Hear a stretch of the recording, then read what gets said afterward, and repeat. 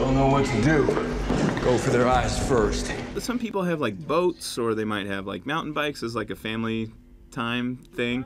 And we had a hot air balloon. I grew up in a really eclectic family that doesn't speak to each other.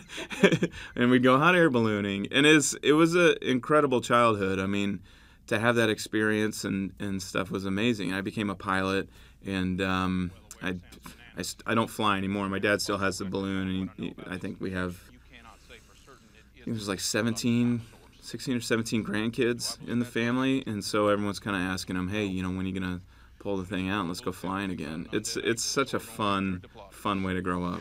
That there's a video game worth of pre-order. Oh, hell yeah, score. A few more of those.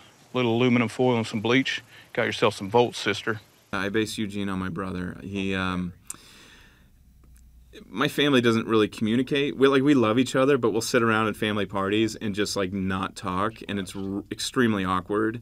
And my brother has very low affect. He's sarcastic. He's dry. He could be overly excited, and you could say, "Zach, are you excited?" And his answer would be, "Yes."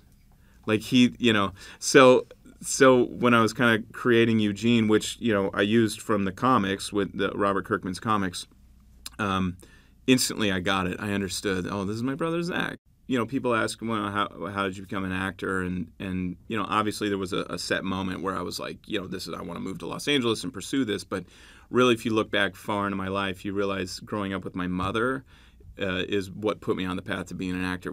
She loved messing with her kids and just pulling pranks. And we'd come home from school, and she'd be laying in the hallway, like she'd pop a blood capsule, and there'd be blood there, and she'd pretend she's dead.